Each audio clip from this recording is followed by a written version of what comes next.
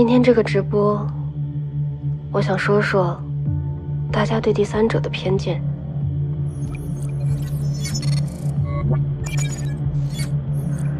曾经有人说过，在爱情里，不被爱的那个人才是第三者。这句话我很同意。可是，在现实世界，只要被扣上了第三者的帽子，做什么都是错的。有些男人把自己的一切财产都留给了前妻和孩子，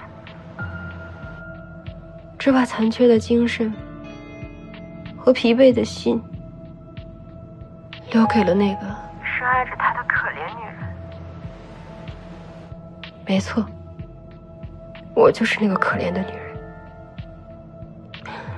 你们可以骂我，可是我真的很爱她，而且她已经不爱他的妻子了。我们现在过得真的很难，我真的觉得自己很可怜。但是那个女人呢？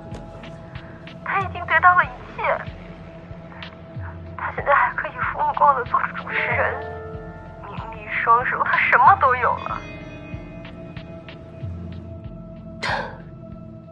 我想，可能这就是我的报应吧。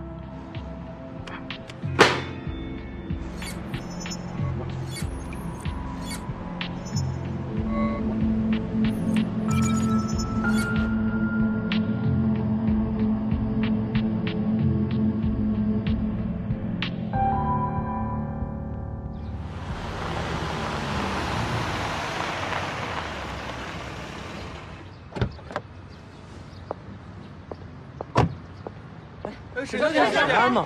沈小姐您好，沈小姐，直播里的女人是您的妹妹吗？她说的是你们家的事吗？对啊，沈小姐，您说一下吧，粉丝们都很关心你。是啊，沈小姐，是啊，说一下吧，沈小姐。沈小姐，您透露一下吧。对不起，私事我不回应。哎，沈小姐，你说一下吧。就是啊，沈小姐。沈小姐，你简单说两句。不好意思，说一下吧。让一下。稍后我们会做回应的，现在请给沈安小姐一点个人空间好吗？谢谢啊。安总，不好意思。沈小姐，别走啊，沈小姐，沈小姐，再说一下吧。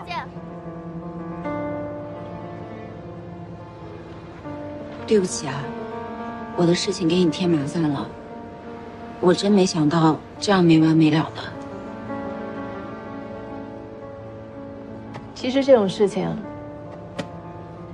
很容易解决的，就看你是不是真的想要解决它，还是纵容它继续以妹妹的身份来给你泼脏水。从我的角度，我会建议你诉讼，公司这边全力配合你。再或者，我们什么都不做，就让舆论和时间来解决它。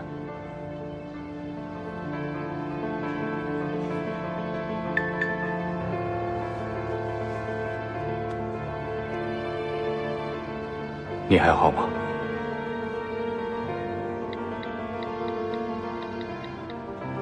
不好，很不好。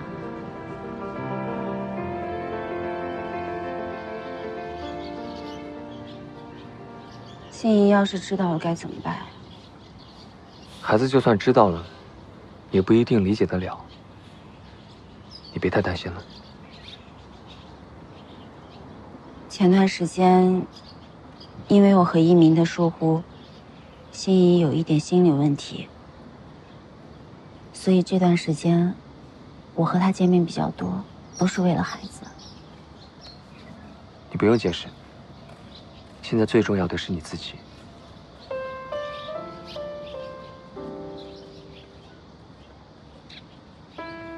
10月就像暴风雨，摧毁一切后离开，继续下一个循环。什么意思啊？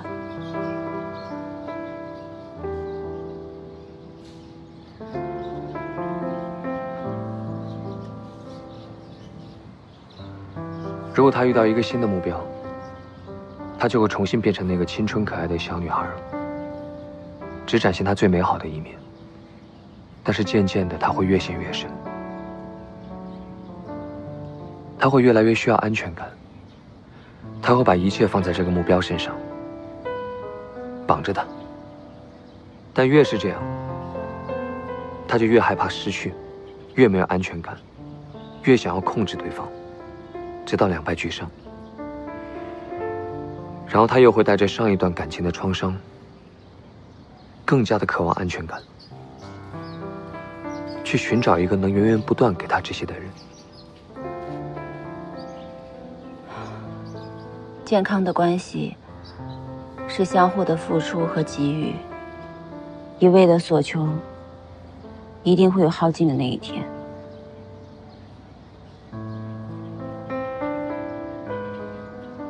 我担心一鸣和他以后，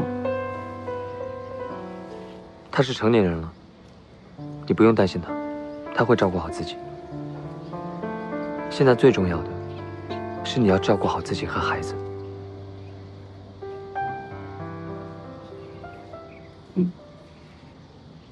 这整个事件下来，主要责任应该在男方，背着老婆偷偷和他的好姐妹勾搭在一起，逼着当红 UP 主直接离婚，渣男呀！我还是搞不明白，广大女性网友的舆论都在骂这个小三儿。这渣男是板上钉钉，但不代表见女就不可恨。坏事做绝，这人胆子可真大哈！千万别让我遇见他。你有见过这样的？老板娘，给我打包2份牛肉锅贴，你看啊，哎，再加2份豆浆吧。说了一些什么，做了一些什么，也就是说，你不是电视里那人吗？哎呀妈呀，太巧了！但是假如没有这个小三出现的话，哎呀，锅贴没了，豆浆也没了。你说你没来的时候啥都有，这咋啥都没了呢？双方都有责任，而且最主要的责任是在女方，在男方，在女方，主要责任就是男方太可耻，这叫吃着碗里的还霸占锅里的。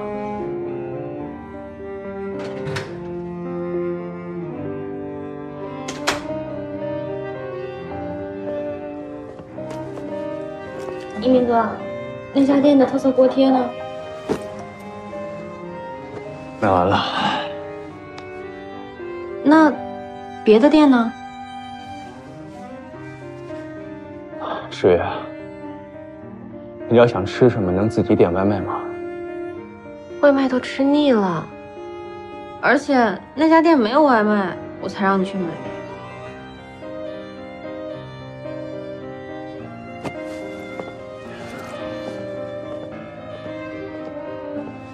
那我自己去买。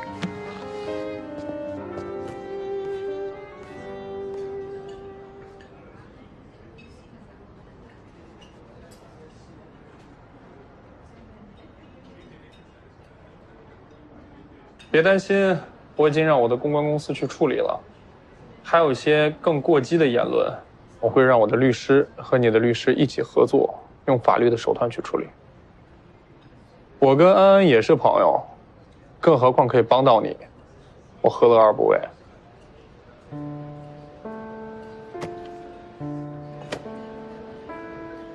我不会因为你做了这些，就改变我的决定。我知道你是想保护节目，这点我尊重你。别给自己太大的压力，有时候也要给自己放个假，放松一下。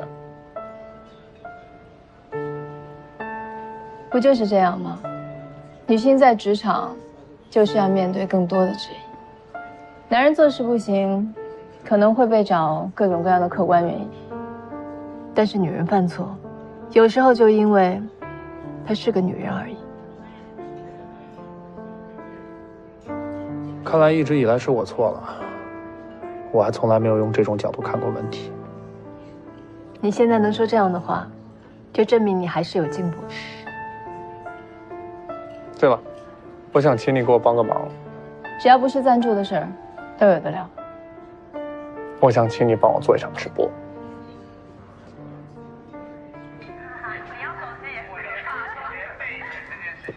一份牛肉锅贴，一份羊肉锅贴，一份豆浆加糖。牛肉锅贴，就这些啊？羊肉锅贴，豆浆加糖。哎呀，哎，你那豆浆里加点砒霜不？什么意思啊？我跟你说，现在有的人的心呢，比那砒霜都毒呢。阿姨，你在这阴阳怪气的干什么？你开这么大个店，你不想赚钱啊？妈，你这嗑唠的，但我开店不为赚钱，我为了啥呀？我挣的都是干净钱，知道不？你知道我这锅贴店啥样人我就不卖他锅贴不？就是那些偷别人老公的第三者。偷的又不是你老公，你那么生气干什么？不卖就算了，我就不信附近只有你一家卖锅贴。行，那你去问吧，你问吧。这条街上你问问有没有第二家的人卖锅贴的。跟你说，我都在这市场上驰骋老多年了，就活到我这岁数，哎，就我这颜值，我都没说偷别人老公。你说你干点啥不好啊你呀？偷别人老公啊，偷孩子爸爸，完弄了半天还偷了自己个姐姐，你说这有完没完了？哎呦，我小样的，你个损仔！我说你两句，你还当我这当主场了是吧？你啊！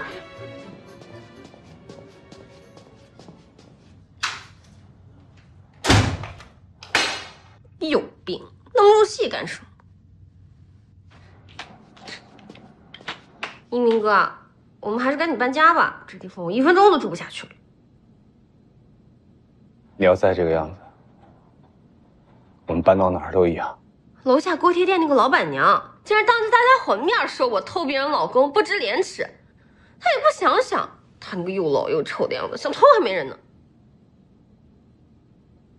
然后呢？你什么意思？你觉得他说的很对是吗？他哪儿说错了？石月，你把我们的事情公布出去，你当别人都是傻子吗？你有没有为我考虑过？你到底有没有想过，现在是谁脑子有病？别人在视频底下怎么说我都能忍，但你不能这么说我。你以为只有你自己挨骂吗？我、安安全都挨骂。正好，你们现在所有人都知道我的处境了。你知道我过得有多辛苦吗？这怪谁？你真的太自私了，你真的很可怕。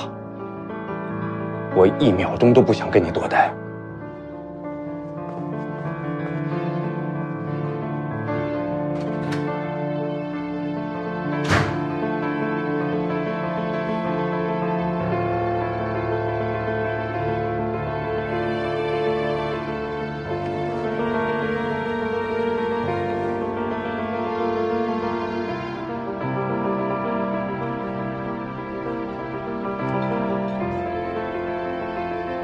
喂，李总，我是林耀。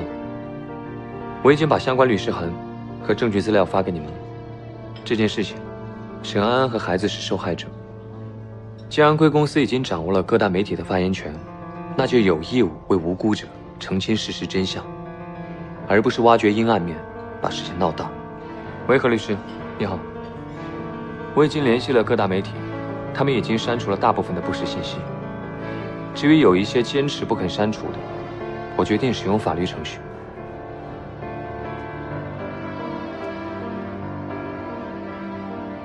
喂，任飞啊，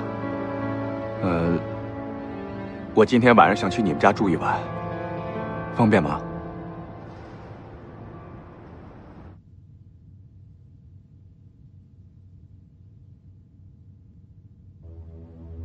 你把我们的事情公布出去，你有没有为我考虑过？你真的很可怕，我1秒钟都不想跟你多待。你以为只有你自己挨骂吗？把我的鞋子脱下来！我的个姐姐！如果你这样，没有人就是没有人愿意跟我住在一起，是吗？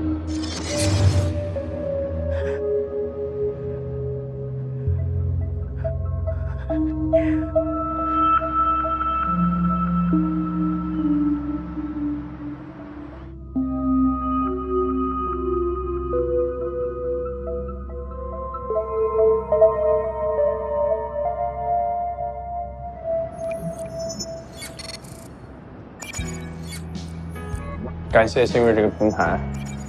云海之前的设计确实过于站在男性的角度，从而忽略了最真实的客户女性的声音。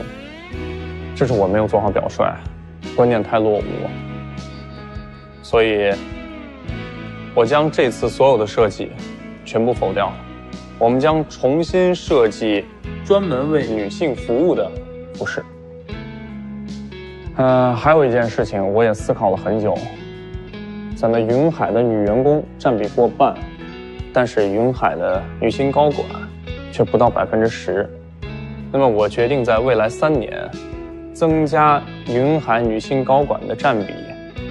一方面呢，是给更多的职场女性一个更广更大的发挥空间；另一方面，也是给曾经为云海服务过、工作过的优秀女性一个迟来的道歉。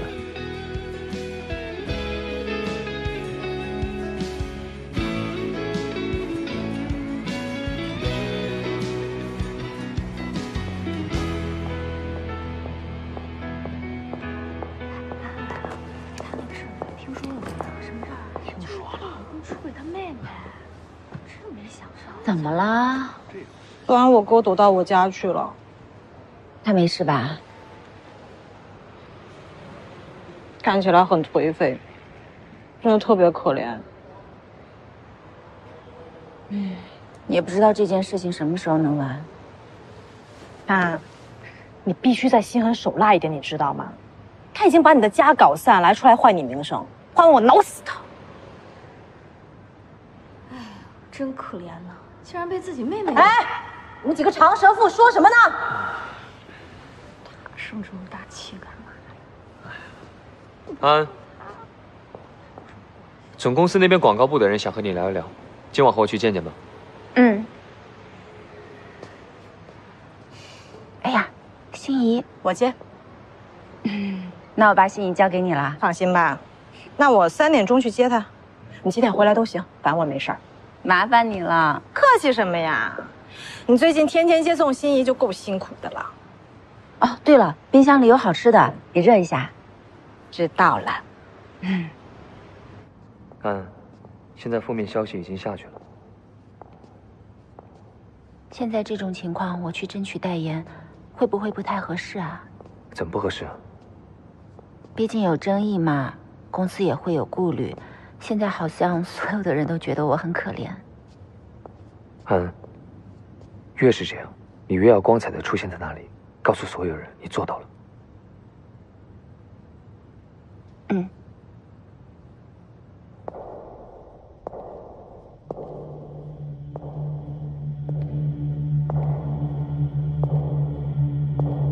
你好，幼儿园吗？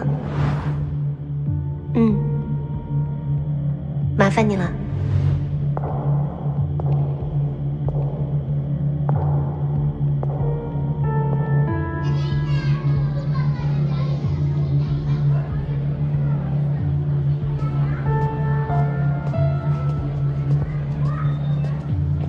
10月阿姨，你怎么来啦？心怡，这位是你的阿姨是吧？是的，这是我10月阿姨。哦，你妈妈让我来接你的，一会儿跟阿姨一起去跟爸爸吃晚饭。好，等一下啊。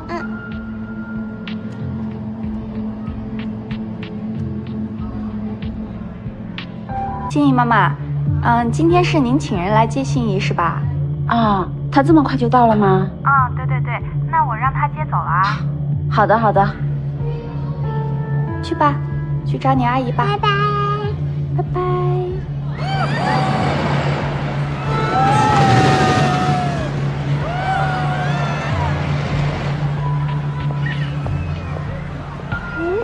阿姨，爸爸妈妈呢？心怡啊，爸爸妈妈还有一些工作没有做完，我们一边玩一边等他们吧，好不好？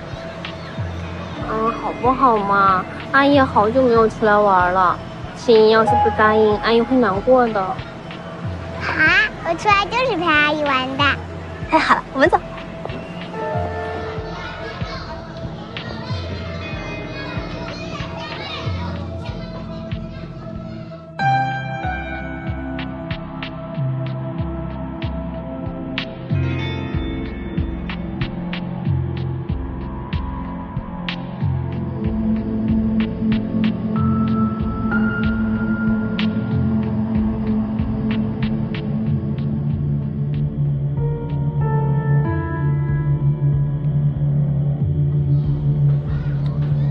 心怡今天是正常放学吗？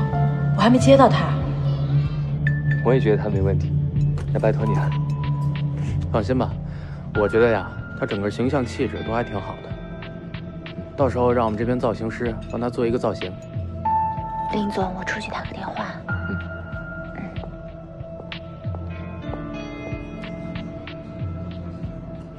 喂，老师，今天接走心仪的那是谁啊？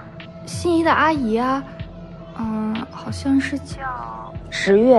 哦，对对对，就是这个名字。我当时还给您打电话确认了呀。好，我知道了。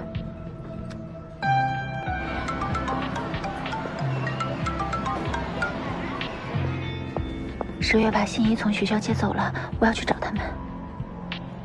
你先冷静一下，实在不好意思，我们这边出了点紧急状况，我们先走了。哦，好，走。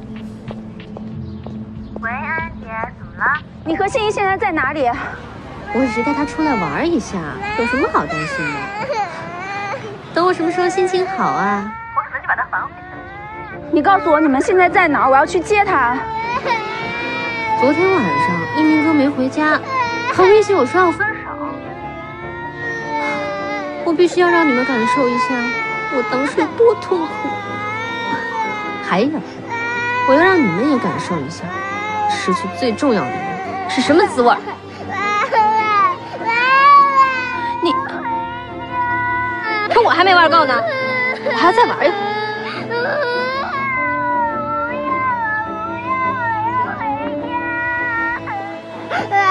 爸爸妈妈不听我的没关系，但你必须听我的，明白吗？我们要一起玩到这关门为止。10月，你有什么你冲着我来，你不要这样对孩子好吗？安安姐，你放心，有我在，他不会有事的。10月，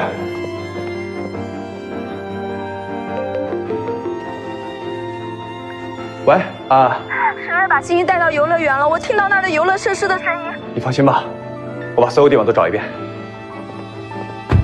我朋友已经联系了现在所有还在营业的游乐园，你有没有心仪和10月的近照？赶紧发给我。好。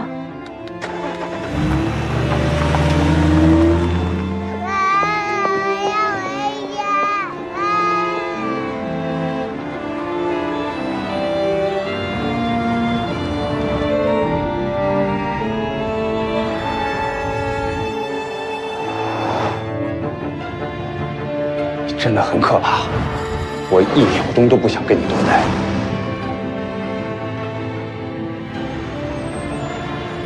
我知道他们在哪儿了，我现在把地址发给你。心仪啊，一会儿阿姨带你去吃好吃的，好不好？我不要，我已经累了，我要回家。别闹了，心仪。你以后都得听我的。不要，我已经累了，我要回家。心仪，你没事吧？心仪，来爸爸这。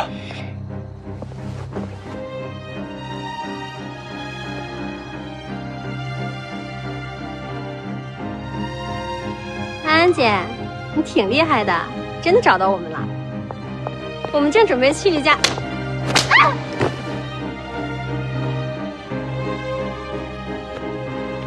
你怎么对我都行，但我不准你动我的孩子。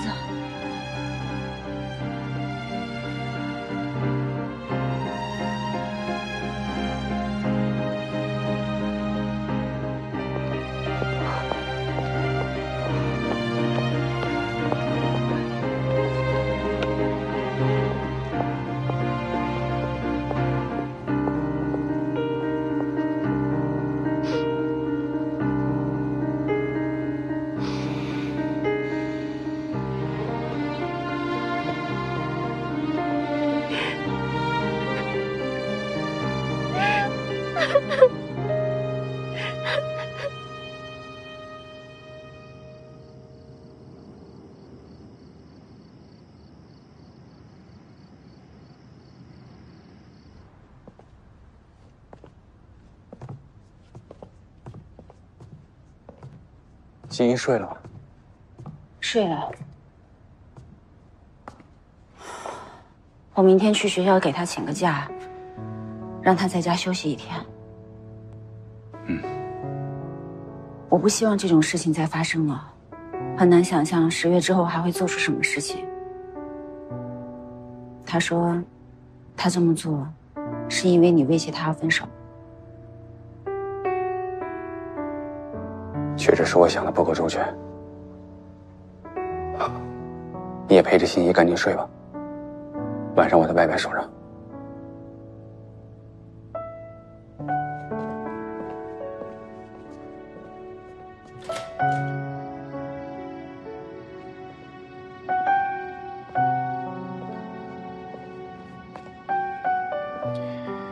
我觉得你必须要离开他了。没人知道他还会做什么。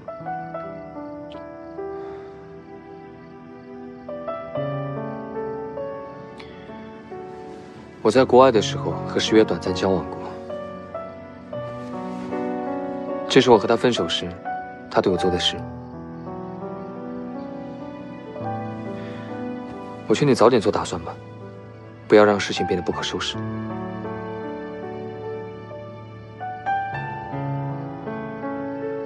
放心吧，我不会再让10月伤害心怡了。